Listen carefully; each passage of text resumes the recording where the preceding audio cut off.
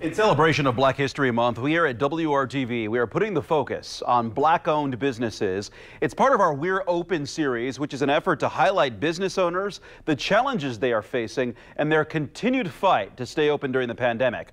Our Nicole Griffin takes us to Lawrence, where the owner of a local Jamaican restaurant shares the highs and lows of this past year.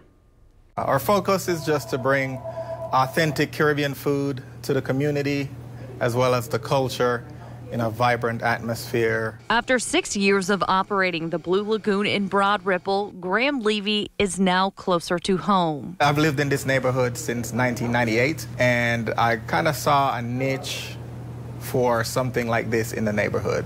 He relocated the Jamaican kitchen 3 years ago to Pendleton Pike near East 62nd Street in Oaklandon. If you've ever been to the Caribbean before, the moment you approach the restaurant, and definitely when you come through the door, it takes you right back.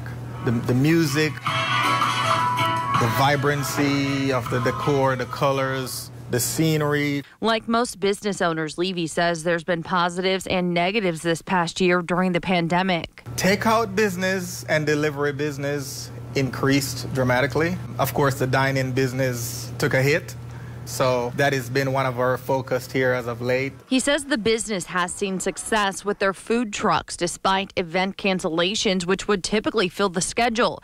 Between April and October, the Blue Lagoon food truck was booked in local neighborhoods. With the pandemic and the stay-at-home order from the governor, a lot of neighborhoods, apartment complexes, subdivisions had a need or requested food trucks coming out to their location. As a Black business owner, Levy appreciates the ongoing support from the community, allowing him to stay open for all of these years. He's hopeful the support not only continues, but grows even more in 2021. People are still cautious. People are still concerned.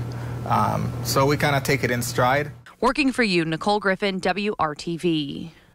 This spring, Levy plans to build an outdoor seating area with about 30 seats. If you want to visit the food truck, he says they typically post their location on their social media pages. And right now on WRTV.com and the WRTV News app, you can find all of our Black History Month stories.